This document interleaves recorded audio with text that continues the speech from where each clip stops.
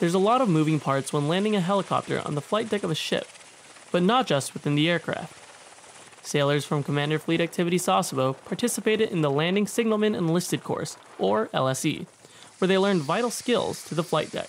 Anything that deals with helicopter directionals whenever it comes in, whenever it's flying in the air, obviously, just making sure that we can help guide pilots. These evolutions taught sailors lessons you can't learn from a book. You won't really know what to expect until you actually have that helo right above your head, pushing that downward on you so you can actually react to it. You can't read that, you have to experience it. But most importantly, the course emphasized one thing. Safety. Safety, safety, safety, 100%. Anything I do in the Navy, I consider safety first. Thanks to the hard work of these instructors and students, sailors on the flight deck and in the air can rest assured that they're in safe hands.